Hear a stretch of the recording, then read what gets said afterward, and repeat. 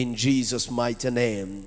I want to continue my teaching this evening once again, as we have set since the beginning of the week, that this week one, it is all about, first of all, establishing the kingdom of God, because we understand and realize that it is only within the parameters of the kingdom that a will can be enforced. Where there is no throne, there is no will. Where there is no throne, there is no will.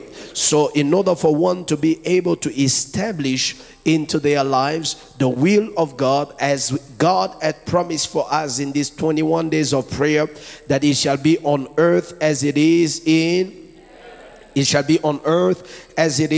heaven. It is necessary for us to make sure that, number one, we get to deal with all the kingdoms and all that the enemy has set upon our lives that totally needs it to be overturned. Praise the Lord. We cannot establish something new without first of all breaking the old. That is the reason why, Mr. P, the Bible says Jesus will speak and stands before the temple, and he says, first destroy this temple and I will rebuild it in 3 days. If God wants to rebuild something, it has first to be destroyed. So whatever evil foundation that has been established on your life, it has to first be destroyed before God can impose his kingdom.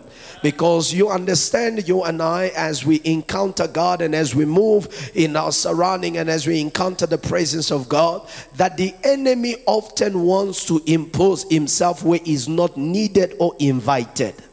The enemy's mindset is always to impose himself where is not needed, where is not invited, where is not desired. Nobody asked for Satan to be in the Garden of Eden. There is nobody that invited him in the Garden of Eden. But he finds a way to invite himself in places where he's not expected. He finds a way to invite himself into environments where nobody has wanted him to be there.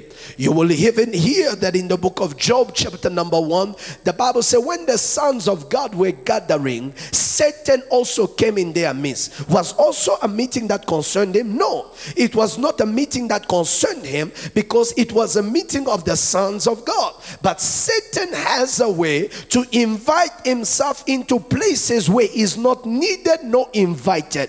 So I am here to tell you, when you see the devil on your doorsteps, don't say, "Who invited him?" He invited himself. He's a specialist guest on himself. He shows up at your door. He shows up at your house. He shows up in your business. He shows up in your marriage. He shows up where you don't expect him to show up. But when he shows up, beloved, it does not mean that we need to leave him there.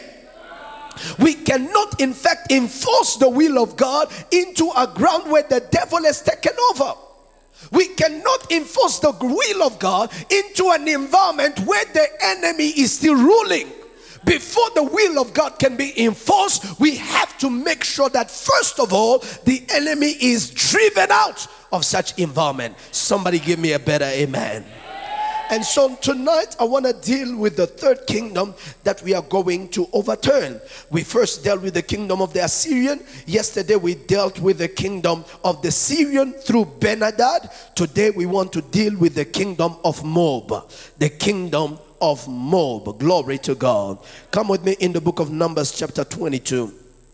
Numbers chapter 22. Let's take reading from Numbers chapter 22 verses number 1. Numbers 22. Let's read from verses number 1. Praise the Lord. Numbers 22. Then the children of Israel moved and camped in the plains of Moab, on the side of the Jordan across from Jericho. Now Balak, the son of Zippor, saw all that Israel had done to the Amorites, and Moab was exceedingly afraid of the people because there were many. Moab was sick with fear because of the children of Israel. So Moab said to the elders of Midian, "Now this company will lick up everything around us, as an ox licks up the grass of the field. Balak, son of Zippor, was king of the Moabites at the time. Then he sent messengers to Balaam, the son of Beor, at Pethor, which is near the river in the land of the sons of his people, to call him, saying, Look, our people has come from Egypt. See, they cover the face of the earth and are settling next to me. Therefore, please come at once. Curse these people for me, for they are too mighty for me. Perhaps I shall be able to defeat them and drive them out of the land. For I know that him you bless is blessed, and him whom you curse is cursed. Verse 7, I want you to read it with me, 1 to 3.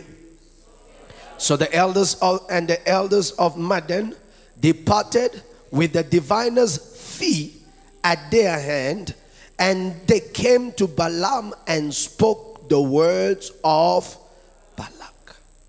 They departed with what? The diviner's fee.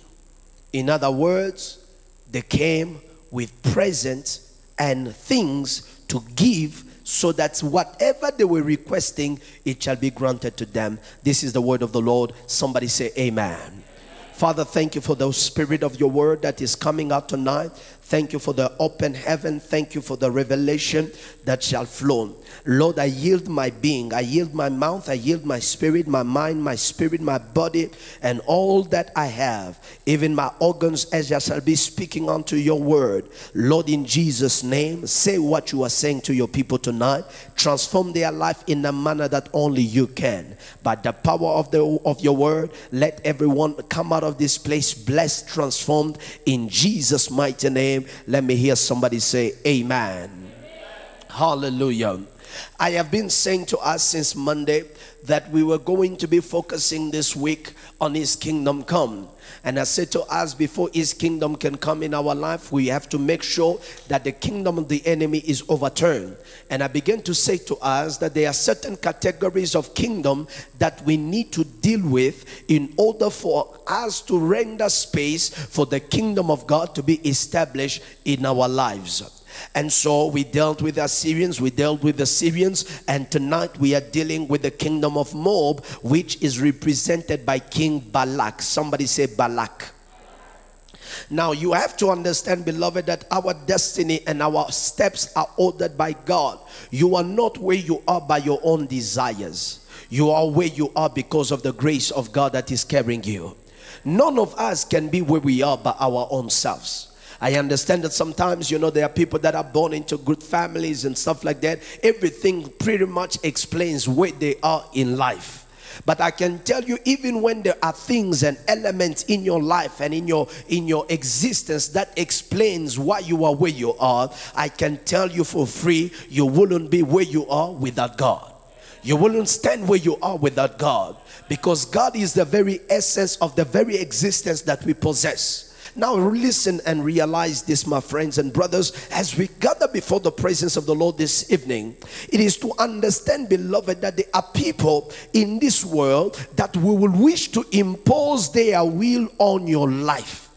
I never understand it. When a person who is born and they grow up, and one day they decide that what they think of you is what you should be.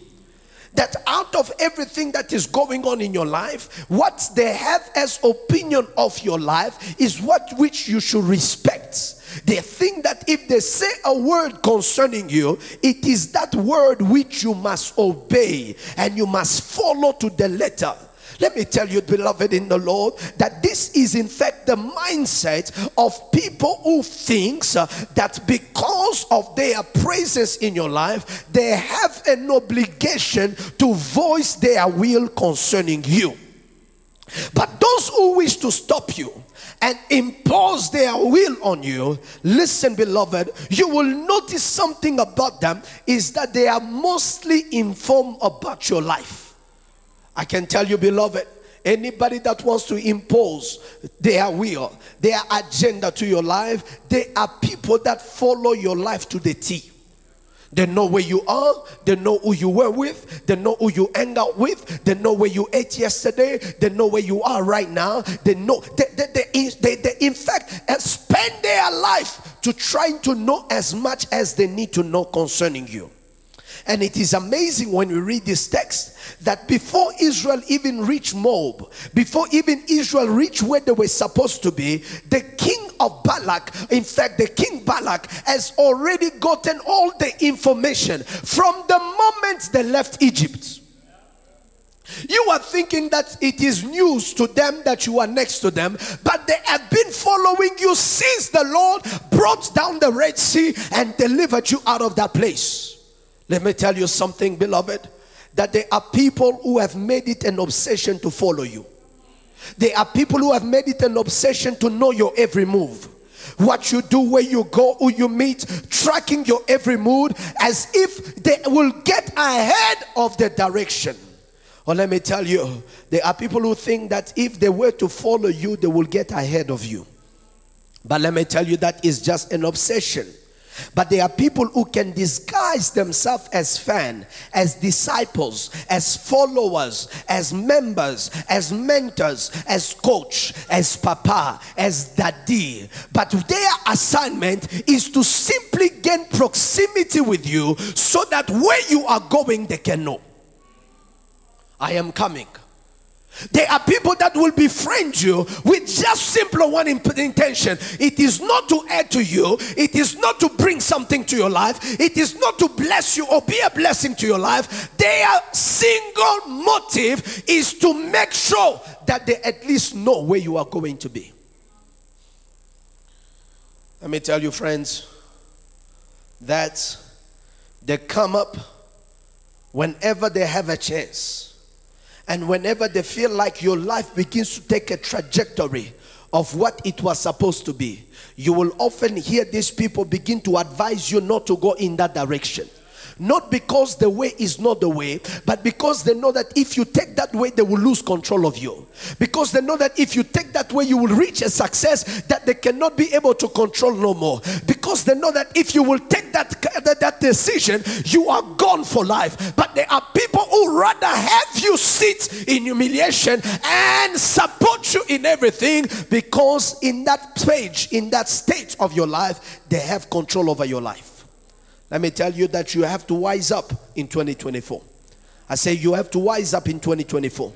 Not every relationship is a relationship that is pushing you forward. There are people that are coming from far to come near you simply because they want to keep track of where you are going. Can you imagine that the worst kind of criminals always befriend the police? I'll repeat it again. The worst kind of criminals always befriend who? The police. Why do they befriend the police? It is not so that, when they're in trouble, the police will. No, it is so that they can get inner information and track the move of the police.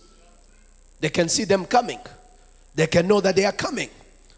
But it's important for you to understand that Balak was tracking the move of the Israelite from the moment they left Egypt. The sound and the things that God was doing with the Israelite was coming as news to him, and he kept track. There are people that are so obsessed to know what is it that you are doing, where you are going. Let me tell you, it is not because they are your sponsors. It is not because they are your fans. It is simply because they are in fact wanting to strategically set themselves on your path, and so that they can be able to stop you from where you are going. Now the amazing thing is this: when Balak son of Zippor will see that all Israel had done, number one, to their neighbors the Amorites, he will see all that he had done to them. The Bible says that it was not even, when you read in chapter 21, it was not even their intention, in fact, to go and fight the Ammonites. They were just passing by. They were just passing by. It was not their assignment. They just simply say, listen, we want to pass through your gate, allow us to pass. But the Bible says that instead of them allowing them to pass, these people decided that they will shut the door before them. And Israel, since they were on their assignment to go possess the land, the promised land, the Bible said they will fight them until they utterly destroyed them. So the king Balak heard the news that our neighbors have been touched, we are next. Now they began to be afraid. They started asking themselves, what can we do? What can we do to stop these people from reaching to us? What can we do to stop them from getting to where we are? How do we stop them? And the Bible said the king Balak would stand with a strategy. And the strategy was to send elders. To send what? To send elders, the elders of Midian, to go seek a prophet. To go seek a prophet. And this prophet had an assignment to come and find a mechanism that was going to stop the Israelite from becoming what they were supposed to do. I want to tell you this evening, beloved, that Balak was watching their move and he was afraid and he did not know how to stop them. And the only strategy he could have found was to implore, if not to solicit the services of a prophet, so that he will come and get it and engage this battle from a spiritual ground. Let me tell you this evening 3 things that are major and they are important for you in this story. Number 1, whenever the enemy find no means of stopping you physically, he always requires spiritual, or he solicits spiritual implication to stop you. Anybody that can stop you with finances, they can stop you with their money, they don't need a witchcraft. Anybody that can stop you with their influence, there are people who are so powerful that one phone call is enough, nobody will ever hire you. But if one phone call was enough to call anybody that they can call, so that you are not hired, but you are still hired somehow, they will take their battles not only on the level of their influence, but they will take their battle on the level of the spirits. If Balak had the power to stop the Israelite, he would have fought them. But he knew that if I engage in this battle physically, I will lose it. So what did he have to do? He needed to find a way to engage a battle on a spiritual level. Whenever a battle gets to the spiritual level, know that it has failed physically. A person cannot destroy you physically if they have their means to come and do how you harm physically. They don't need to do it spiritually. They will often require motives when they have failed to touch you in the physical. If you don't have access to me, how do you kill me? Now you need to find some ways to reach me without reaching me. You will have to find access to touch me without touching me. You will have to find access to get into my house without having to get and knock on my door. So what will that mechanism be? It becomes a spiritual warfare. When Balak was in front of the Israelite, he had an opportunity to mobilize the entire army. But he knew that even if I mobilize this entire army, the Amorite, my friend, just did that, but it did not work. But if I am going to help them, and I'm going to, in fact, have power over them, I need to solicit spirits. I need to do what? Solicit spirits. And for you to solicit spirits, you need to have someone that is in contact with the world of the spirit. And in this case, it was a prophet by the name of Balaam. They said, let us go to him. And when we go to him, let us make sure that we don't go empty-handed. I am so surprised that it is only the people who are of the other side that understand some principles. These people knew and understood that you don't show up at the prophet empty-handed. Oh, you will tell me that is the Old Testament. I will tell you the day they went to see Jesus, the people sought and said, we are coming to worship the Master and we have brought presents. So these guys, we're making sure that we are received well. We honor the anointing. We honor the vessel. We respect his time. He doesn't charge a fee, but in this text they say that they came with the diviner's fee because they made sure that we receive which that we are looking for. I want you to understand, friends and brothers, that there are certain battles that are no longer on a physical level. I'm sorry. It is no longer on a physical level. The battle you are dealing with, it is no longer about biology. It is no longer about medicine. It has become something spiritual. I met a guy a lady about a month ago. That lady, Mama, was working on in a public work, or a public enterprise, or public company. And so in that place where she was working, she was working as an accountant. And so in that place, she has been there for the longest possible. While she was working there, friends, people wanted her out, and they did everything to sabotage the work, to complicate the math, the accounting. But somehow, this lady was also strong and was always finding a way to solve the issue. So they said, we are going to find some mutis. And I don't know what they call it. They just struck her with something that started bringing a wound on this side of the eye. A wound that started just rotting day after day, to the point that you can start seeing the bones inside. I mean, the kind of things, if you look at it, it's like a horror movie.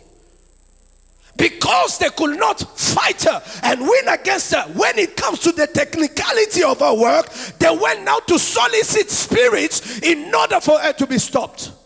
I have never seen such a stubborn person. She has that thing on her face. And a wound that is becoming rotten, and you can almost begin to see the bones into her face.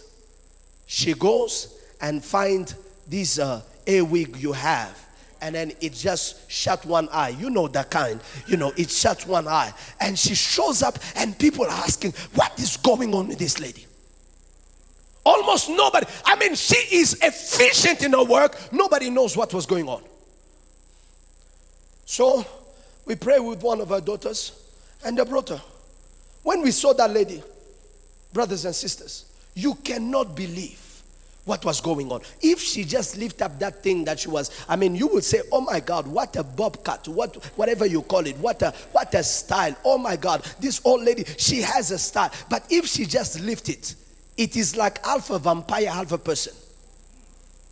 Why? Because when they cannot touch you physically, when they cannot touch you and remove you from your position, they find mechanism by which they can be able to obstruct. Now, how do you work? It is only a matter of time.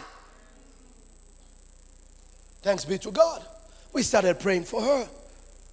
And as we started praying for her, and we sent in one of the intercessors and one of the guys that were helping her, they started treating that wound, beloved. This was no longer just treatment. This was anointment, prayer, and treatment. All things together combined.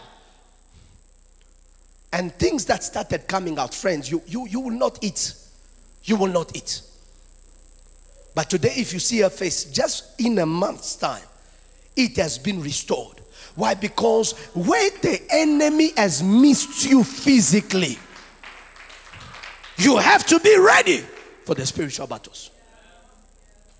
So many of us are hiding behind our position.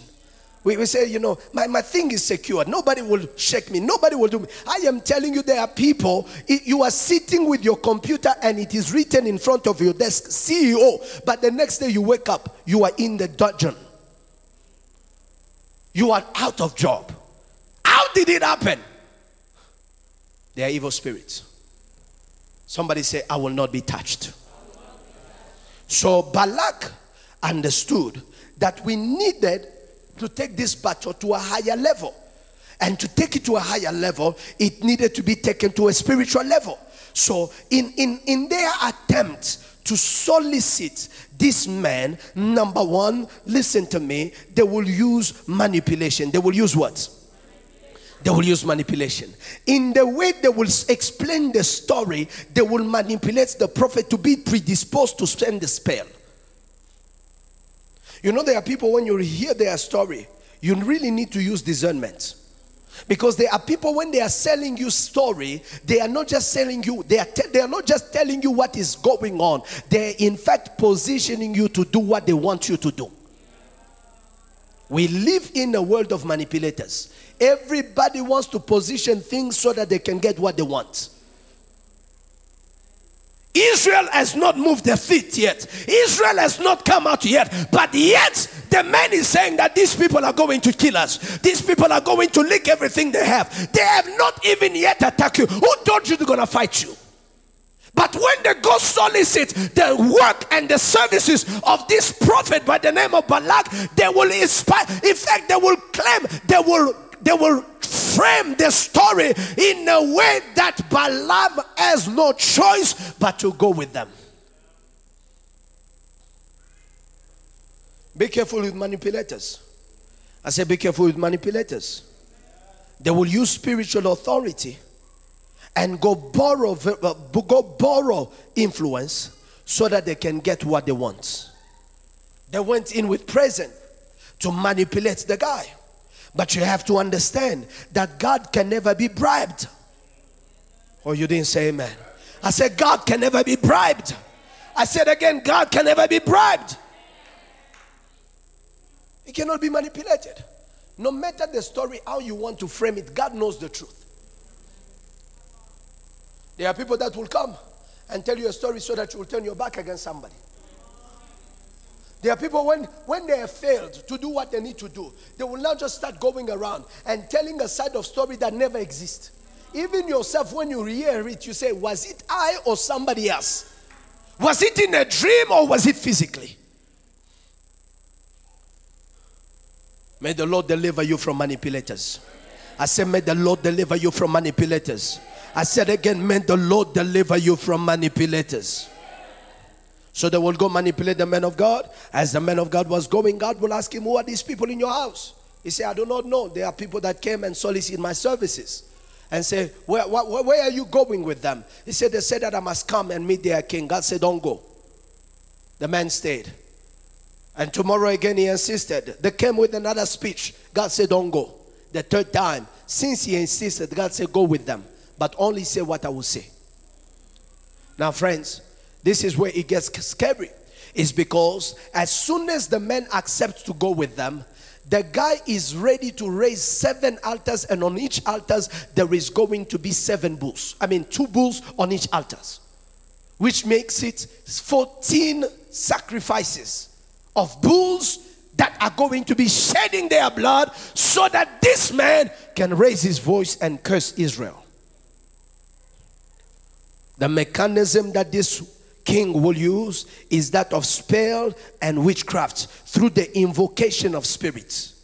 There are people that are ready to go sleep in the cemetery so that you will get a divorce. There are people that are ready to go and make covenant with the dead so that your children do not succeed. There are people that are ready, listen, to do all that is required. Prophet Eligas used to tell us that there are people that are ready to give their leg and say, amputate my leg. If it will demand you amputating my leg, take my leg away so that him does not get children. Let me tell you, sometimes the enemy is ready to make crazy sacrifices, and while we are joking, while we are playing, he was ready to raise on 7 altars 2 sacrifices. All of it so that a man will stand and speak a word. We are neglecting words, but he understood the power of a spoken word. The man said, whatever it takes. He said, raise me 7 altars. The man raised 7 altars. He said, put on every altar 2 bulls. The man put 2 bulls on every altar. When he raises his voice, when he raises his voice to start pronouncing the curse, because the configuration of invocation was found and it was in fact fulfilled, all of a sudden, beloved, the words that were coming out of his mouth were words of blessing and not of curse, because they did not know that Israel was already under the dominion of the King of Kings. Oh, tonight I am here to declare upon your life in the name of Jesus that the king of Moab will not have his way against your life. Your life and your family is already under the dominion of God. Your children are under the dominion of God. Oh yes, they are still kids.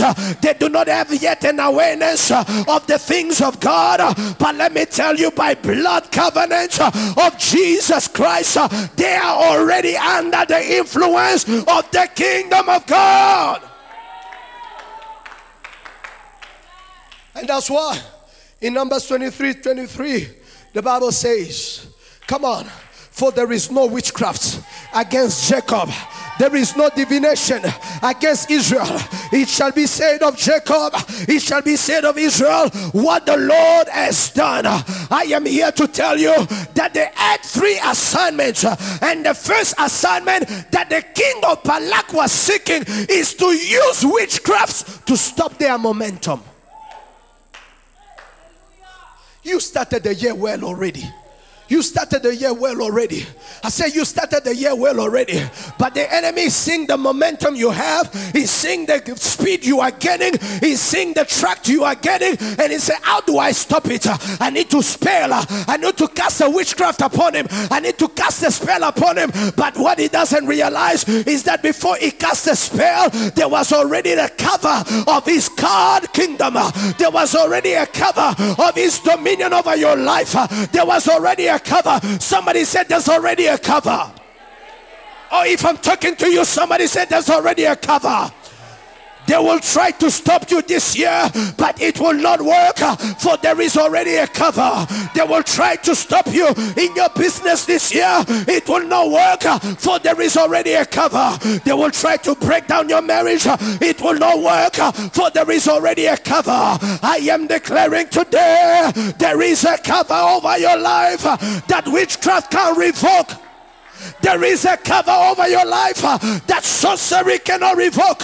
There is a cover over your life that the powers of hell cannot be able to revoke. They were making all these enchantments to make sure that they denied you the right of passage to your next level. There you are. Everything that you should do on this level, you have done it. The next level is calling you, but yet there is a devil, there is a witchcraft, there is a spell that wants to deny you the right of passage. I am not even going to you. This is where I am going, but I need to use your road. I am telling you tonight, anybody that want to stand in your way in this year 2024, may they encounter the power of God. Somebody say power. Let me hear somebody say power. Louder, louder. I decree and I declare, on your way to the next level, nobody will stop you. No, anybody that want to stop you shall encounter the power. I say shall encounter the power. Anybody that want to stop your promotion, stop your business, stop your marriage, stop your business, stop your career, stop your studies, I declare tonight, may they encounter power. Ramah, let me hear you say power. Oh, look at your neighbor and say power is not powder. Oh my God, power is not powder. You don't play with it. You don't play with fire. I serve a consuming fire. I serve a God who is able to move mountains. Balak, who are you to stand in the way? Balak, who are you to stand in the way? I came to declare tonight, the reign of Moab shall be overturned. Somebody say overturn. Somebody say overturn. Let me hear you say overturn.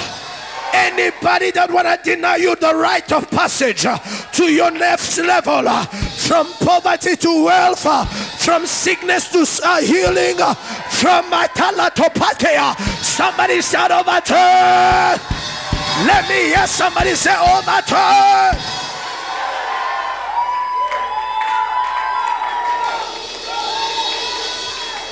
Because all of these things, manipulation, spells, witchcraft, altars, was all mechanism not to stop them from getting to Moab, but it was to stop them to get to the promised land. Tonight, anybody that wants to stop you from getting into your promised land, may they encounter the fire of God.